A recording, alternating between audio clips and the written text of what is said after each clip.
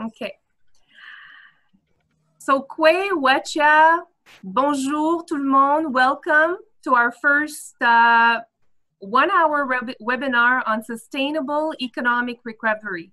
I'm Chantal Hamelin. I'm the Director General of the Secretariat. I'm accompanied today by Jacqueline Monfourny and Maggie Kistabich from our team. Please let me take a moment to share my screen to you, to present to you the Secretariat correctly. So for over 17 years, the Secretariat, which has more than 2,000 subscribers in its network, has successfully worked to bring together communities and is recognized by the Cree Nation, the Jamésien, the Abitibi-Témiscamingue region, and beyond the border of Quebec. So I'm pleased to have been part of the management team for already 11 years. All of our activities, which are like conferences, our business exchange day, our orientation missions, they're all activities based on our 4 pillars. So we inform, we communicate, we promote exchange, and we bring together. And of course, all of our planned activities so far were disrupted by the COVID-19, just like all of us. Our annual conference, usually held in the spring, was postponed to June 2021. So it is in the spirit of our 4 pillars that we bring you these greatly informative webinars. So I'm convinced you will enjoy this. Now let me bring you to the housekeeping of this webinar. Just to optimize the experience of all, please keep the sound muted and the video turned off, please.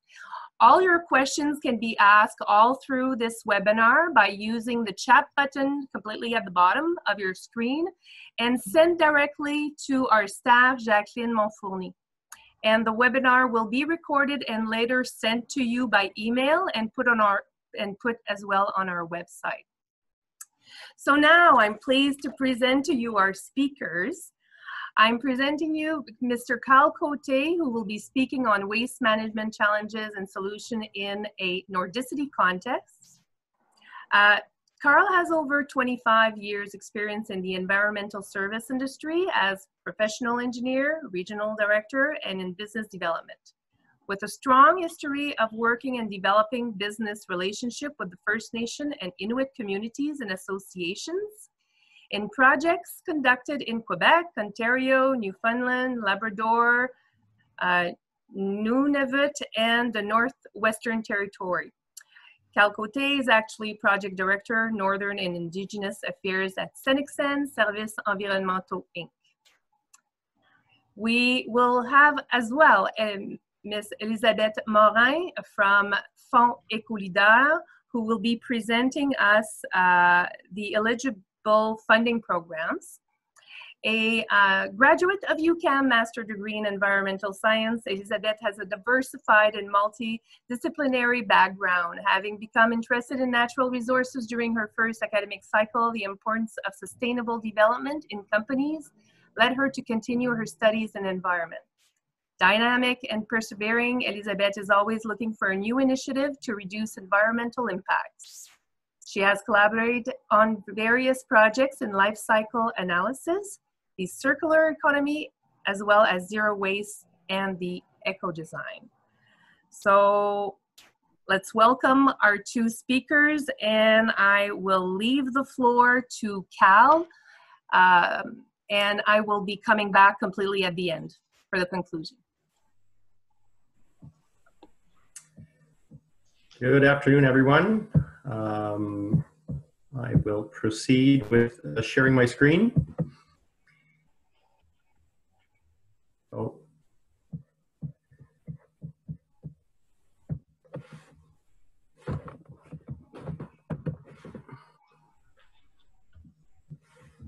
Okay, so I will first start by thanking Chantal Hamelin for inviting me to present during this webinar.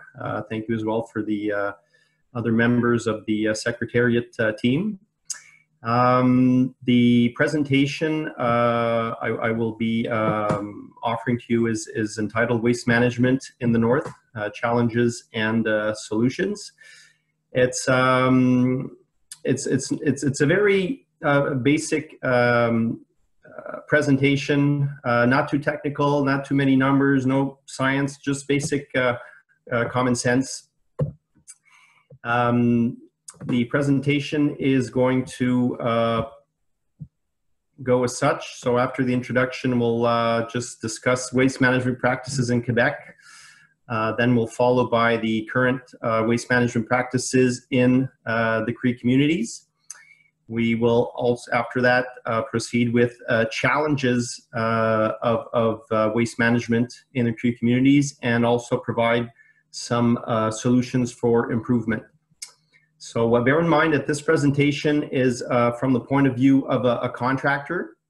We'll be presenting more the business perspective and also the point of view of a contractor who has partnerships in various northern regions, including Nunavut, Nunavik, the Cree region of Inuit, as well as the North Shore with the Innu nations. So first of all, what is waste management? So the general concept of waste management involves collection and removal, processing, and finally disposal of materials considered waste. So the collection and removal is the basic door-to-door collection using garbage trucks or simply having individuals bring their waste to various collection sites. While processing of the waste may involve sorting the waste, segregation, separation, compaction, shredding, all this, before or after collection of the waste. And finally, disposal. Disposal can be in a landfill site. It can be also in an incineration facility. And also now we have recycling pretty much everywhere. So that's another form of disposal. So that's just general concept. The types of waste that we normally are used to seeing and dealing with. First of all, there's a municipal solid waste. So that says it. It's waste, the solid waste that's managed by municipalities, towns, villages, and band councils. This includes residential and commercial waste, as well as institutional. We also have construction and demolition debris or waste, which also presents a relatively large volume of, and that's normally generated from work sites. So here we'll talk about wood, concrete, steel, asphalt, gypsum, plastic, foam, etc. And finally, industrial waste. We won't touch that subject today. It's normally specialized management for this type of waste. Mining waste is included in industrial waste. So we're going to concentrate today on the type of waste that the communities in the Cree region of USG have to deal with. So the general waste management practices in Quebec and in North America in general. First of all, there's landfilling. Okay, landfilling. Pretty much traditionally, everything went into the ground. Everything, all types of waste went into the ground, and this caused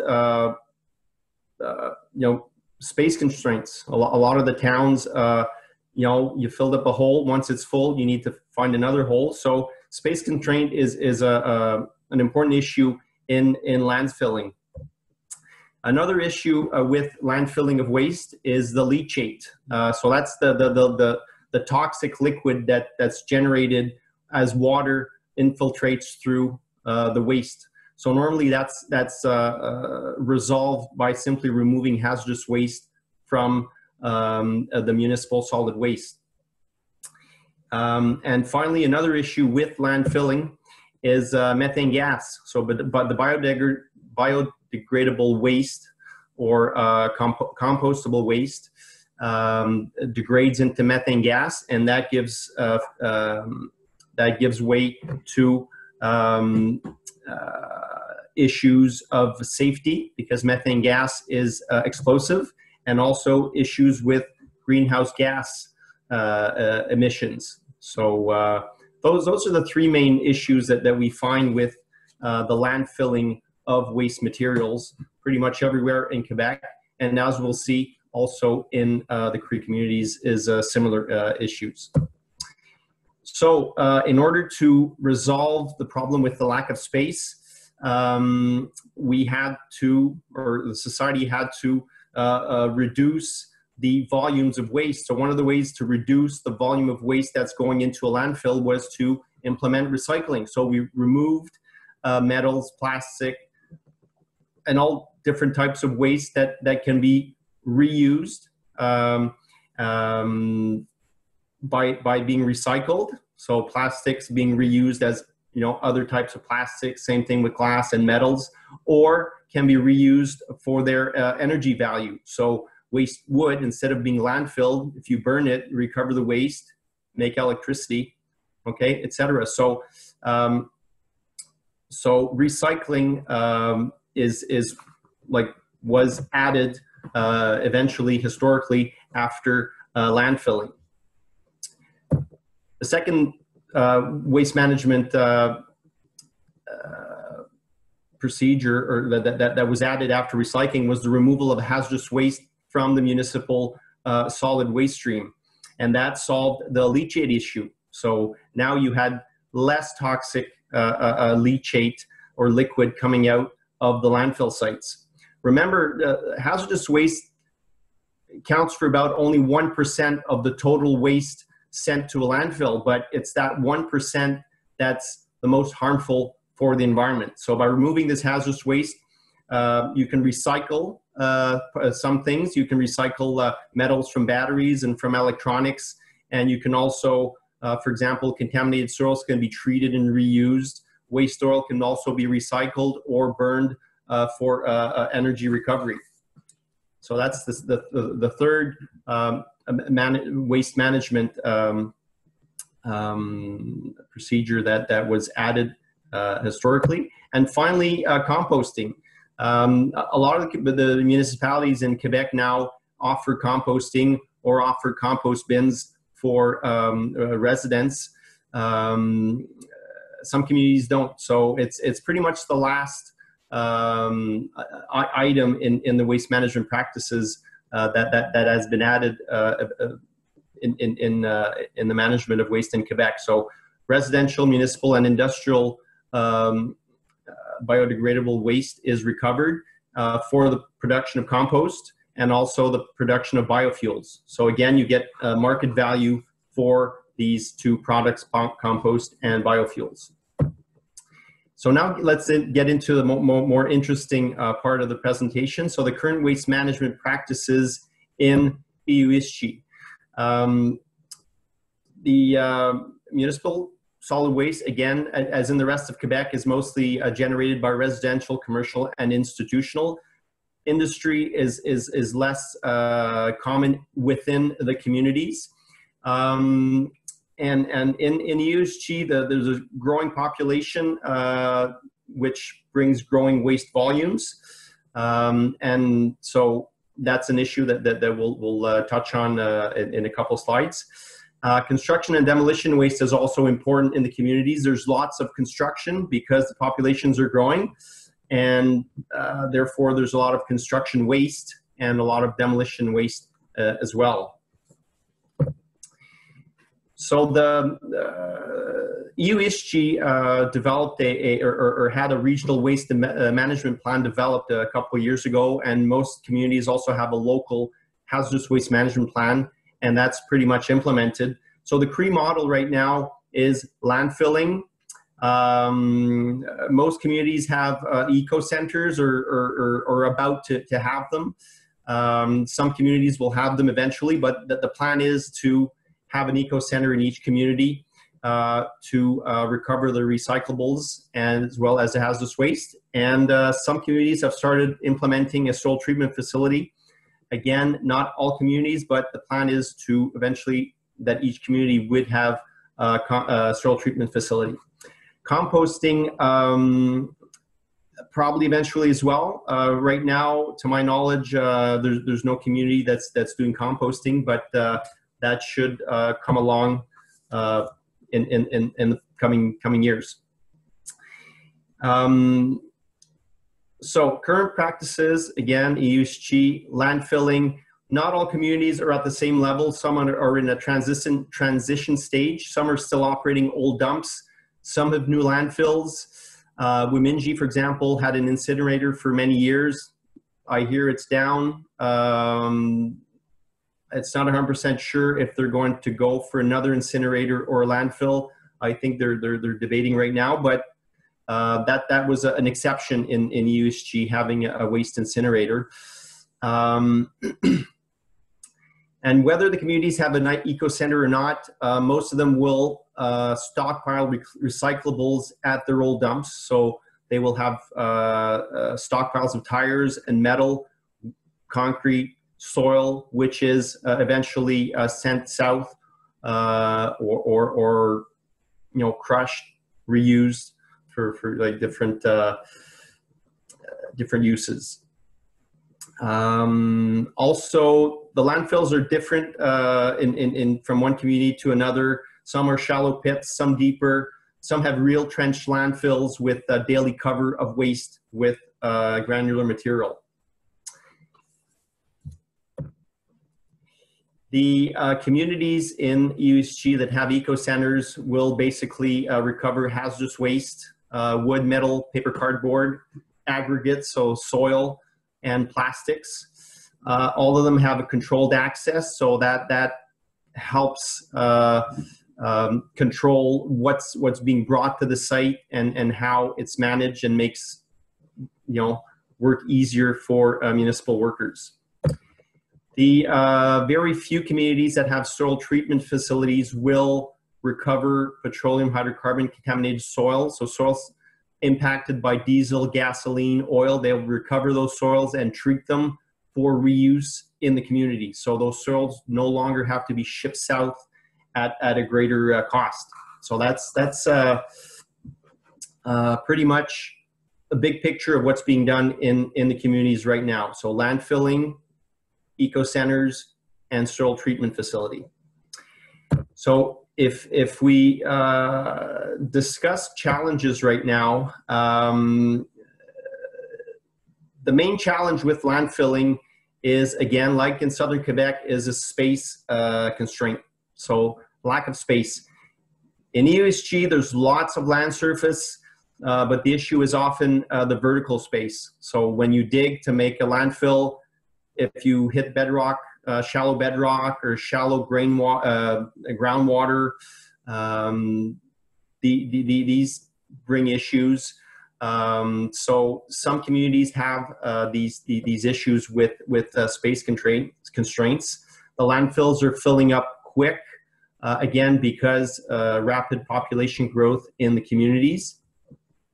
So that's a challenge that has to be addressed, and we'll talk about solutions after listing all the challenges.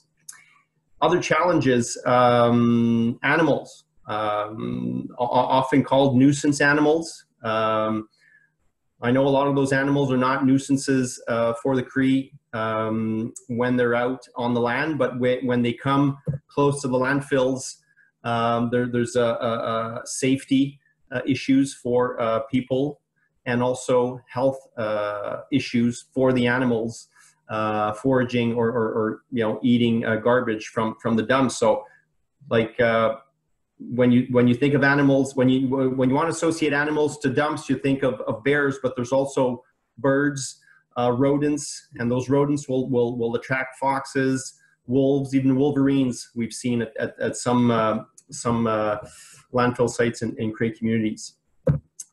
Another challenge are the environmental impacts of these landfills. There's wind scattered trash that impacts the surrounding environment.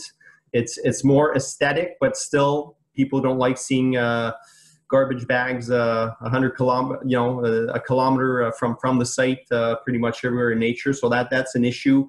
Odors are an issue. Impacts to surface water, creeks, groundwater as well. Most landfills are far from communities, but they're also close to camps. So you're preventing the odors and the impacts to the communities, but camps are often impacted by those landfills. So solutions to space constraints. First of all, volume reduction. If you can reduce the volume of waste you're sending to the landfill by removing recyclables and hazardous waste, which is being done, then you're helping fill up the hole less quickly. Having eco centers as well helps to manage this type of waste. Removing organic waste should be done eventually. That's going to help with space constraints. It's also going to help with controlling animals.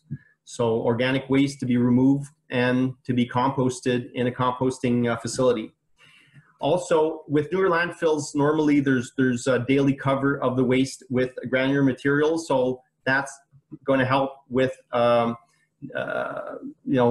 attracting less animals, and basically just having new landfills. Normally they're better managed than the old dumps. So daily cover will help with most of these issues.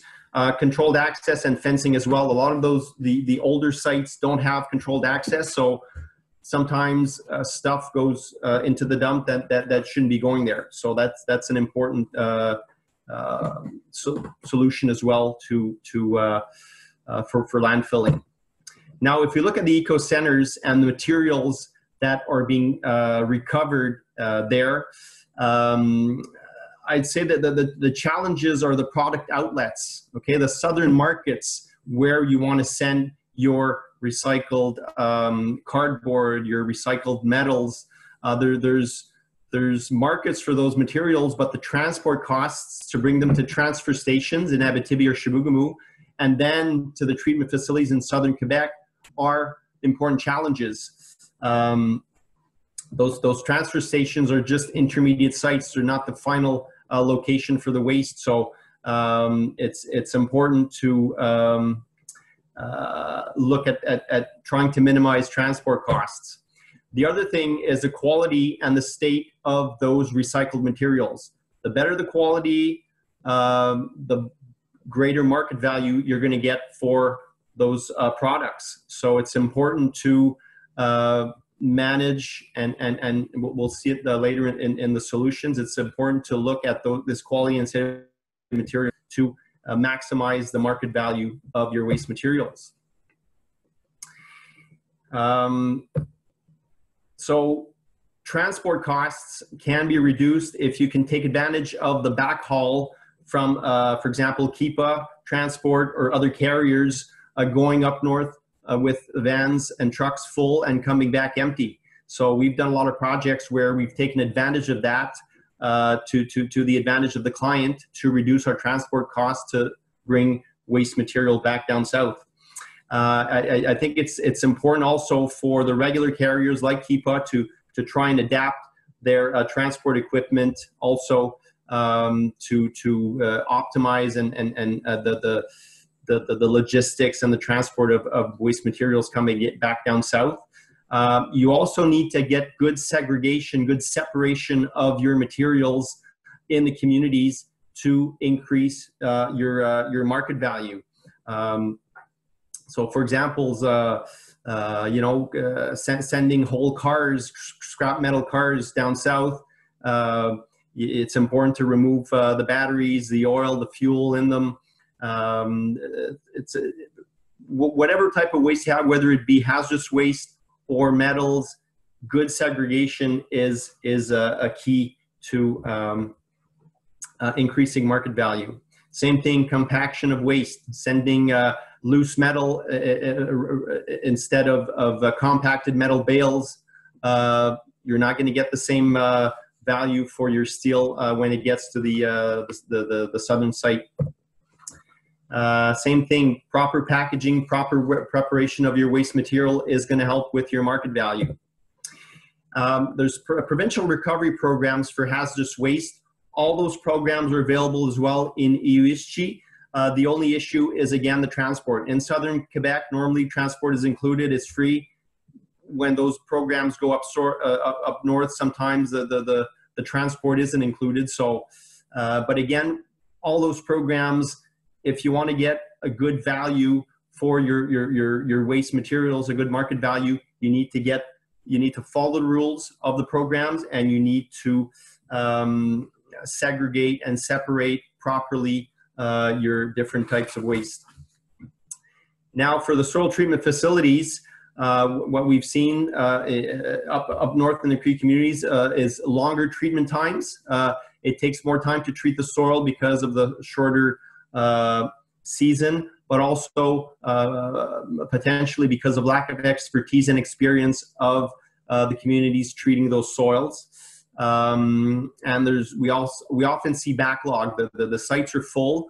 The soils are not being treated rapidly enough, so there's some revenue losses associated with that.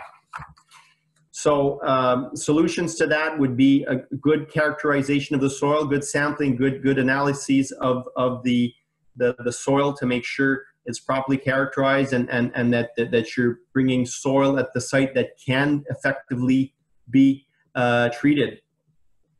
Also, again, segregation, separating the soil which are contaminated by light hydrocarbons versus heavier hydrocarbons. They're not treated the same way. They're not the same treatment time. So again, segregation, another key word for soil treatment, and applying cold weather techniques. So I think it's important for the communities to partner up with experts, contractors and companies specialized in soil treatment, and that can help them treat the soil more quickly. So to conclude, because time is going fast, I'm a couple of minutes late. So keys to improved waste management in the Cree communities: waste minimization.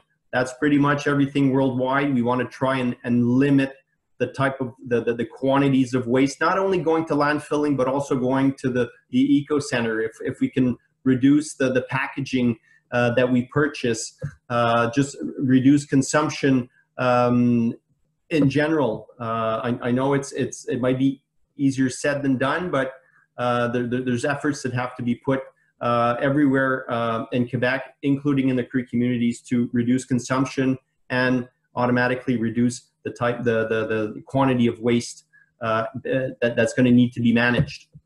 Repair, reuse. Okay, and that goes with recycling, repairing, reusing, same thing, important in waste management. And all this can be improved by information, education, and training. I repeat, I said it again, I'll say it again. Good segregation, very important, whether it be hazardous waste, soil, metals. Good segregation will increase your market value for your different waste materials going down south for recycling. Good packaging of the waste, good preparation in conjunction with the transport companies, and again, trying to get lower transport costs, trying to take advantage of the back hauls going south empty or practically empty. Composting will have to be implemented as well eventually in the communities to help with various issues. And again, it's going to be important for the communities to partner up with companies who have the expertise in composting to make sure you don't have issues with odors, with long composting times, etc. And again, information, education, and training.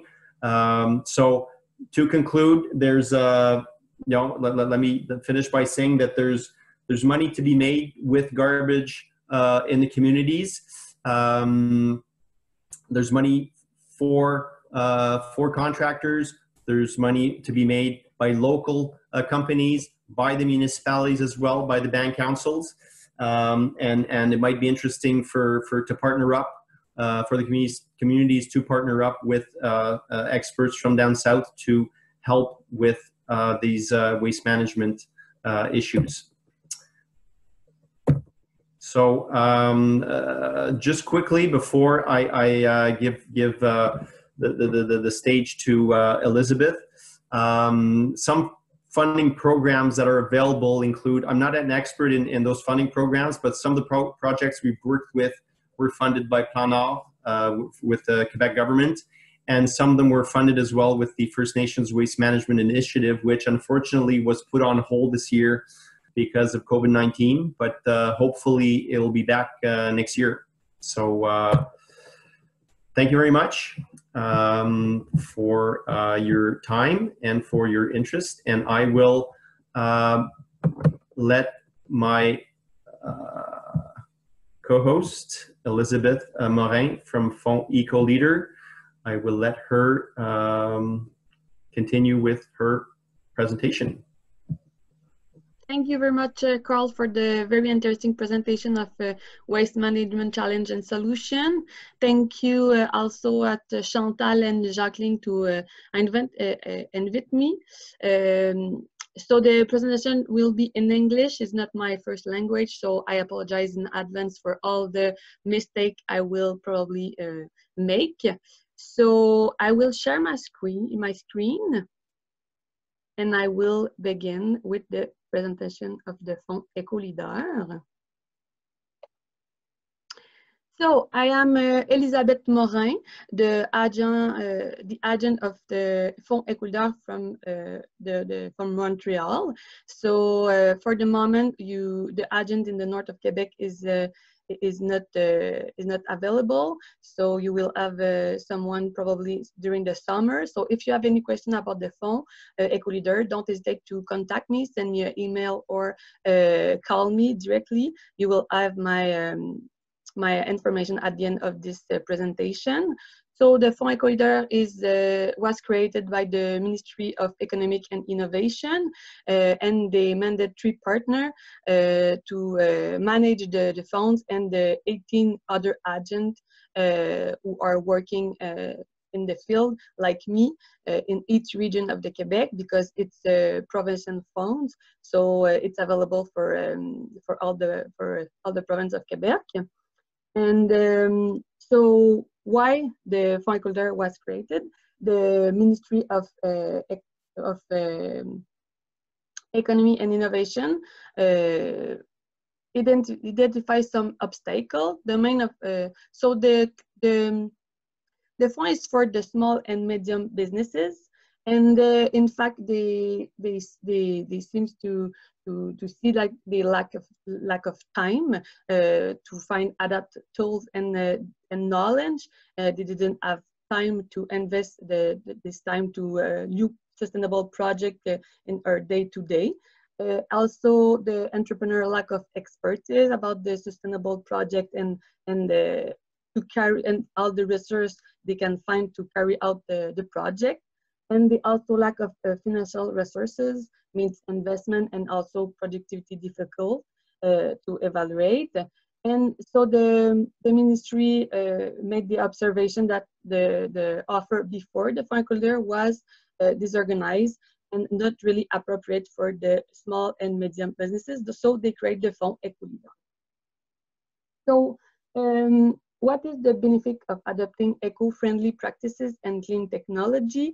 So you have a lot of different benefits. It can ensure sustainability. It can reduce operating and resources exploitation costs.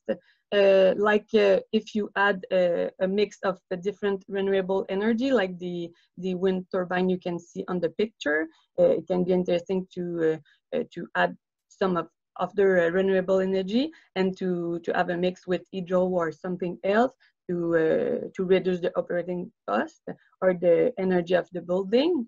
Also, you can consolidate and develop new market, as you can see as in the picture of the greenhouse in the slide.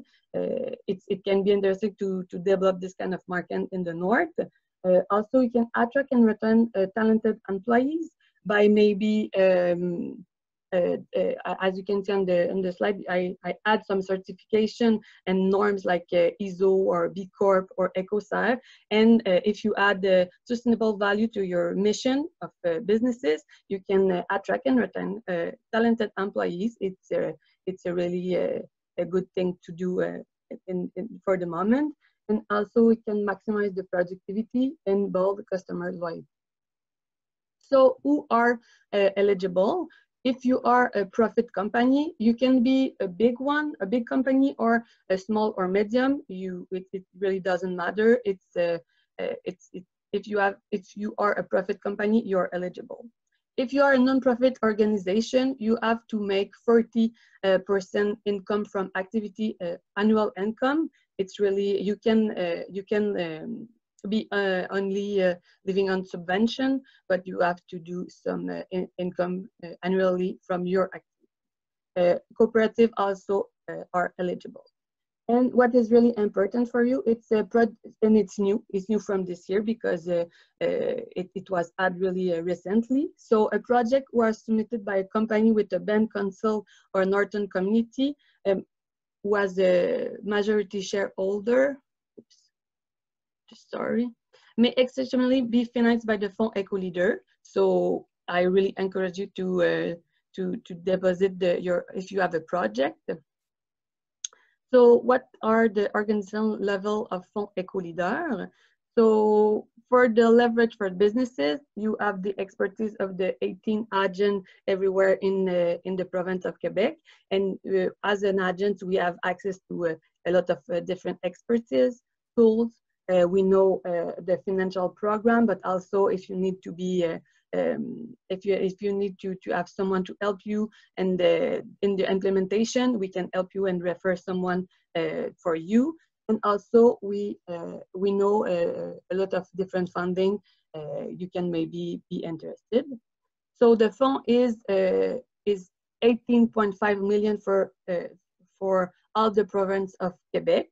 So it's for all the province, so it's not for each region, but I will explain to you what you can have for each project a bit later in the presentation.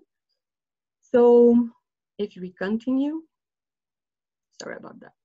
So the funding will support businesses development in conjunction with the existing program in order to conduct studies, to develop concrete action plans, to provide expertise and assistance, and you can in fact deposit your project if you are only one businesses with one issue and you have a project. But if you also want to reduce the global cost, you can find another businesses with the same challenge as yours and maybe deposit with another business and it will reduce the global cost if you use the same expert. So if you have any idea of that kind of deposit, you just have to send me an email and I will look at your project with you. It will be my pleasure. So what is sustainable practices? So Karl introduced us to the waste management and a different challenge. So I just focused on this for this one, but we can deposit your project in different area for the different field of sustainable practices in the Fond ÉcoLeader. Basically, you need to manage measure aiming to improve economic performance and businesses productivity while addressing an environmental issues. Sorry about that. So if, for example, you want to train for your employees for recycling or compost, add compost in your companies. If you want to add and develop social responsibility policies or the sustainable policies also, everything who is related to your footprint can be really interesting. Electric truck, if you think it can be interesting to change your truck and add electricity system, it can be really a good way to improve your sustainability. Also about landfill and eco center, if you want to improve something in the way that you build it or you use it, and be really interesting to do an analysis or a diagnostic about that. Carbon sequestration or leachate flow management. So that's some example of sustainable practices who can be funding by the Fonds ÉcoLeader.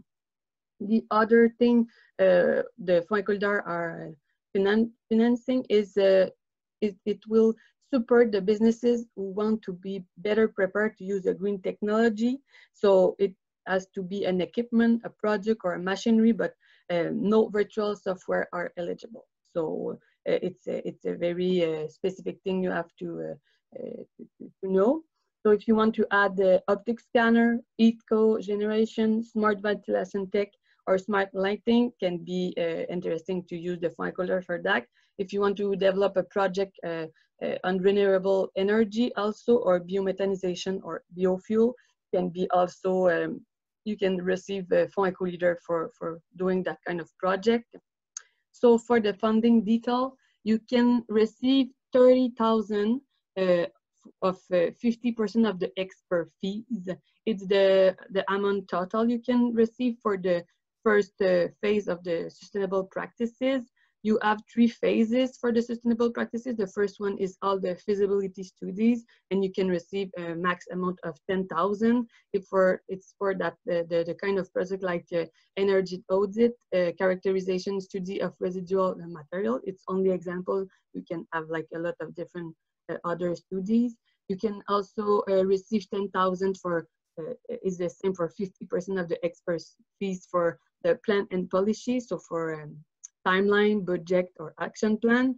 And the last one is for expert intervention if you want the support of an expert to implement the practices. So it's all 10,000 like the 2 other ones, and it's for 50% of the expert fee.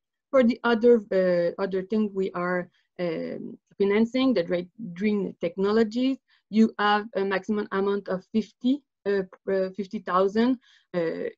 It's still for 50% of the expert fees, and we merge the feasibility study with the plan and policy, so you can get 35,000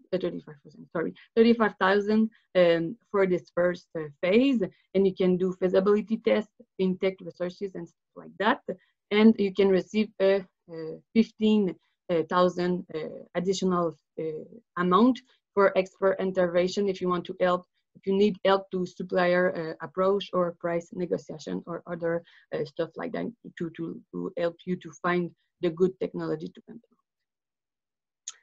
So the specification, the Fonds ÉcoLeader, you can have a maximum of 50% of the amount, the total amount of the project, but you can also add a municipal, provincial, or a federal contribution of a maximum of 25%, and the total amount available from public funds is 75%.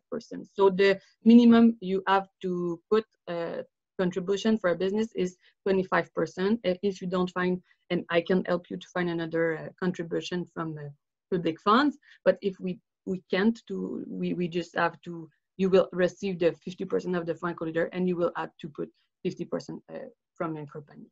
The eligible cost is the professional fees, the project management fees, the transportation fees for the expert or the project manager, and you can also add a 5% for the equipment and 10% for training. So it's not really high, but it can be interesting to add it if you can just add it in the project.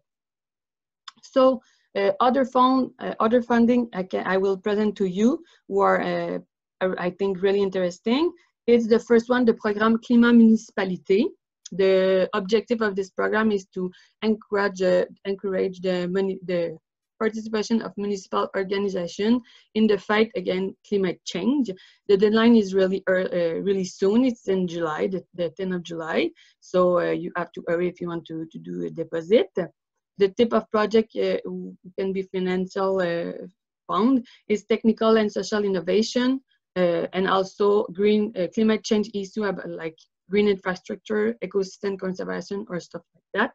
and the maximum amount you can receive is it's 50,000. So you have the contact of the person. I'm not personally I can help you from this one, but you have the contact and you will have after the presentation. You also have a call of project from Recyc Quebec about the waste gypsum and fine tailing, and the objective is to support projects that aim to improve the management of gypsum and fine tailing. It's also the deadline is really soon. It's at the end of the month. So if you want to depose something, I encourage you to do it as soon as possible. For the first component, it's to reduce the quantity of fine residue generated by CRD waste. And you can receive a maximum amount of for 100,000. So it's for a really big project. The second component is to develop a packaging and recycling sector for gypsum, and you can receive 100,000. So you also have the contact of the person if you may have if you have an idea of that kind of project, and you will be able to ask them all the questions you have. So the other one is the Northern Reach program. The objective is support the northern community to reduce reliance on diesel for heating and electricity by increasing the use of local renewable energy sources and energy efficiency. The program is ongoing, so you can depose now or later, it doesn't matter. And the type of project is it's more technical. It's more about renewable energy, so solar, wind, energy storage, or the LED light green. And the financial support is it's the maximum amount. It's $50,000.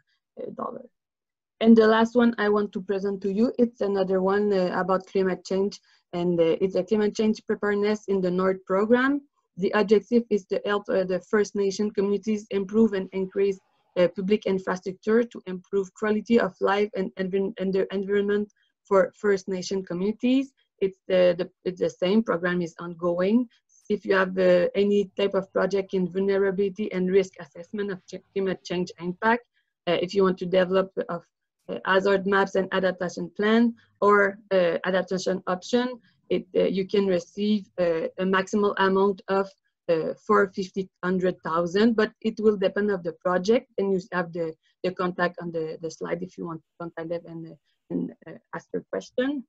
And this is the two examples. The last program I just showed you has been financing. So you can see in the two projects, they didn't receive the same amount. So you can deposit for a small project or for a big one.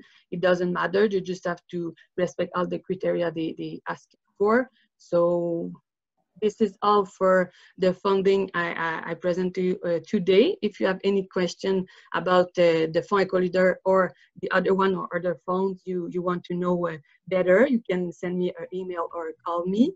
So I will let Jacqueline take the lead and answer a question if you ask during my presentation or the one of Karl. Thank you very much. Yes, we have time for a couple of questions. We have one question from Mrs. Poulain. She's asking what percentage of construction waste represents in the overall in EUSG. This question is probably to Karl, but maybe Élisabeth, if she wants to add. Is it possible to? Go ahead, Karl. The percentage of construction waste in the overall, you mentioned, Karl, that it was quite important, but yeah. Do you have any data? No, I wouldn't have that information. No, sorry. It's important, but I'd say maybe 50%, but don't hold me on it. Might be a bit less too. So, but it's important volume. Yeah. Okay, and there was another question from Mrs. Hamelin. Apart from plastic, is there a real impact of waste on a region like EUSG, which has only 18,000 inhabitants? Since if we don't take in account the waste that comes from the south, she's asking what is the real impact of waste in huge region like this with well, there's a general agreement that the impact is low and very localized. So it's local impact around the landfill sites, and the biggest impact is visual. But tallymen are usually very sensitive to having a landfill on their trap line, especially for the older landfills, which were less, maybe not managed as well as the newer landfills. But again, like I mentioned in my presentation, if you remove all the hazardous waste from the municipal solid waste going to the landfill site, you greatly reduce impacts from these sites. But again, I mean, we see that the impacts are there. But there's the dilution factor as well, because the landfills are so far from the communities, and normally there's no, or not necessarily, groundwater being or drinking water being used close to the landfill sites. So the dilution factor is important, and like you said, the impact is it is, yeah. I have another question, but it's a broad question. So I might have to transfer this question directly to Karl and Élisabeth in writing, because it's a very broad and important question. We might have to transfer this question directly to you, so you can answer directly to Sure. Mr. Castillo. Okay. Ça fait le tour pour nous. Chantal, tu peux reprendre la parole pour la conclusion? Oh, I'm speaking in French, sorry. Chantal. That's okay, Jacqueline. You always have the last word anyway. All right. Well, thank you, Jacqueline. Just in the conclusion, I'll share my screen just to have it on the video so it can be shared afterwards to everybody. So in conclusion, just to let you know that tomorrow we have another webinar completely on another subject. It's going to be in French this time, and c'est sur les initiatives énergétiques et les programmes pour les entreprises. Alors, we invite you all to be part of tomorrow's webinar. It's still time to register, so you can go on our website and register to the other webinar. It's going to be at 2 o'clock, same as today. We also have I have a little message for all of you, just to take note in your calendar that December 9th is our Business Exchange Day, and our Business Exchange Day is an event where we do B2B meetings. We manage to do 700 business matchmaking in one day, so it's a very effective day and a lot of networking, and you must be there if you want to continue your networking within EUSG and within the Nunavik region. Ending, on behalf of the staff, on behalf of the Secretariat, I'd like to thank our speakers for this webinar. It's been very informative. Thank you very much. And the contacts will be in the video we'll be sending to everyone. So if you have more questions, please feel free to contact our speakers directly. And hopefully we'll see you all tomorrow for our next webinar. So miigwech, thank you. À la prochaine.